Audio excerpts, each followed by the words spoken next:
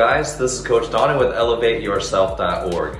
In this video, we're going to learn an advanced setting technique called spin setting.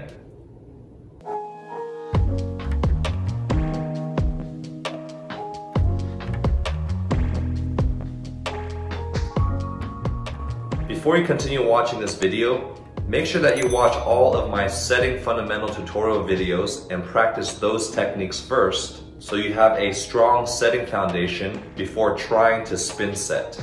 You can find those video links in the description box below.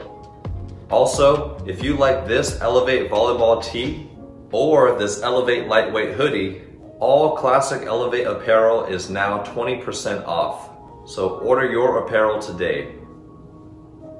First, let's talk about the application of the spin set. This technique should be used when you cannot get your feet set directly under the ball, but you still want to use your hands to keep your hitters in rhythm. This usually happens when the pass is too low or off the net. Now, I'll walk you through a step-by-step process to help you learn the spin set technique. Start by standing on the 3-meter line in the middle, which is generally where you will be executing this technique. Face the baseline like you are running toward the pass, and keep your left leg back and hands at your waist. Then extend off of your right leg like you are jumping. Drive your left knee up. Lift your hands in a setting formation to your hairline and rotate your body to the right. All 4 movements should be done while rotating toward the outside hitter target, like you are squaring up in the air. Once you feel comfortable performing the spin set from a standstill, then try performing this move 1 to 2 steps further back. You can now initiate the movement with a walking start. Your goal is to work your way back to the ideal passing target position and increase the speed of your running start and spin set technique until it feels game-like.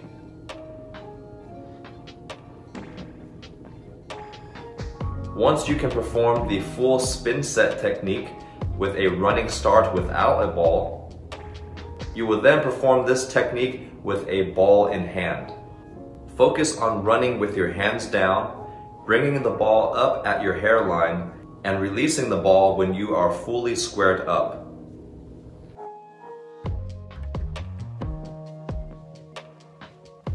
The final step in this progression is to set the ball from a game-like toss that simulates a pass that is low and off the net.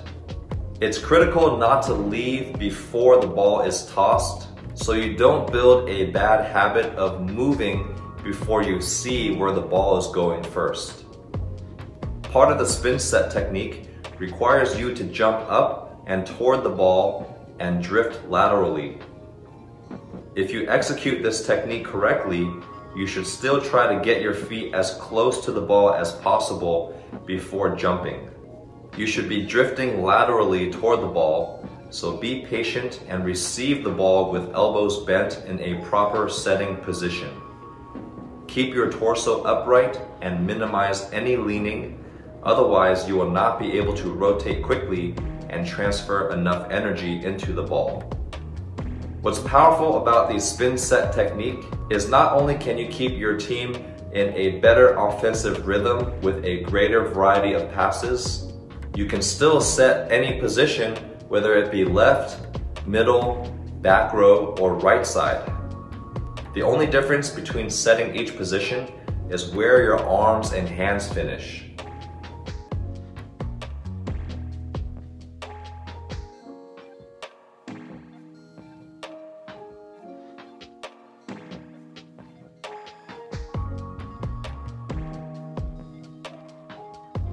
Be careful not to abuse the spin set technique and only use it when necessary. Performing this technique does look cooler and more athletic, but all the additional rotational movements, spacing, and timing required decreases the consistency and accuracy of the set. Plus, it requires more energy to execute, so doing this 100 to 200 times per game will become very tiring. There's a reason why the top setters in the world will still simply square up to their outside hitter and execute simpler setting moves whenever possible, and only save spin setting for difficult passes.